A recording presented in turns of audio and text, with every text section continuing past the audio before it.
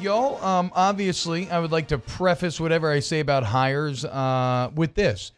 How could you possibly trust anything I have to say about the quality of the hire when I have celebrated the hiring of Pelini and I've celebrated the hiring of Peets and Jones and whoever else? So, like, I'm not telling you to believe me or anything. What I am telling you is that you know me. I'm an optimistic person.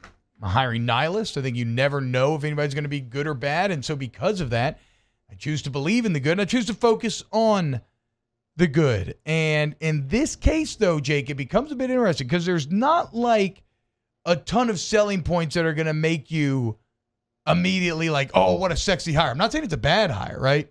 But I mean, there's you can go through the defensive rankings in a second. You're the one that kind of opened my eyes to this. No, I've got it right here. So he was the defensive coordinator in 2013 at Pitt.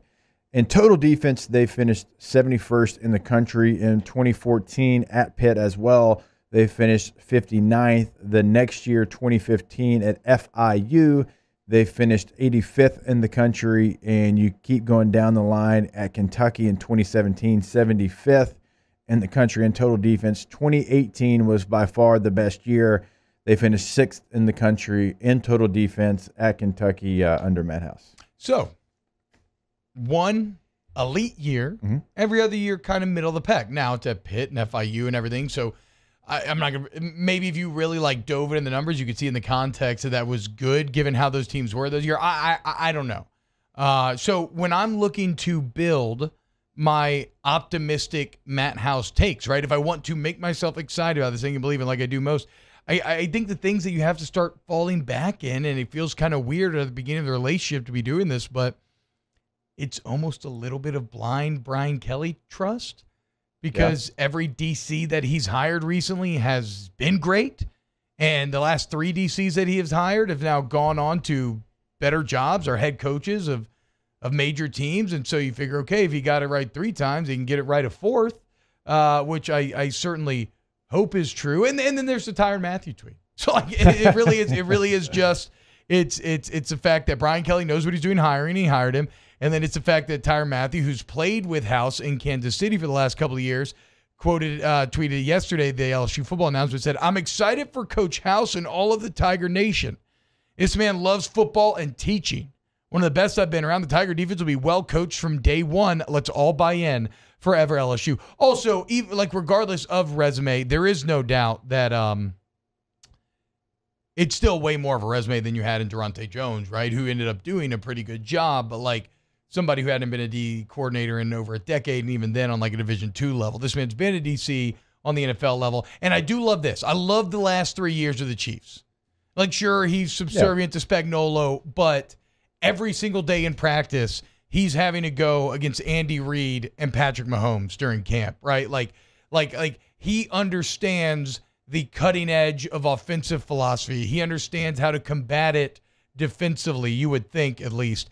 And so, ironically, maybe even more than his college defensive coordinator time, I'm actually a bit more excited about him spending the last 3 years in Kansas City where he's been a part of a staff that won a Super Bowl, played for a Super Bowl, and looks like they may play for a 3rd. Yeah, and look, we could dive into maybe more of the stats that we talked about at Pitt. Like, we're talking about scoring defense, but if we go to total defense, if we go to yards. Wait, I thought we did total defense. Was it scoring defense? Sorry, scoring defense. Okay. If we go to total defense, maybe it changes a little bit. I think they were in the 30s at Pitt when it started talking about total defense, and the scoring was what I gave you there just to kind of clarify. So, yeah, I'm kind of with T-Ball. Like, we could dive into his time at Pitt, almost 10 years ago, and we can dive into what they did at Kentucky in that 2018 season. That was a special season for Kentucky. This is going to be one of those hires where you have to do a little bit of waiting. It's a little bit of the waiting game. Now, to me, in this waiting game, you want to find out more, okay, what is your plan? What is the alignment you like to use? What are some of the coverages you like to use? Because Durante showed you last year that, he was asked to probably run a 4-2-5. And whenever it said, hey, you can run whatever you want to run, they ran a 4-2-5. They ran a 3-3-5. They ran multiple things. It wasn't just a 4-2-5. He had some 3-man fronts. And so for me, I want to know, okay, Matt House, what are you going to run? What is your vision for who you're going to be here at LSU?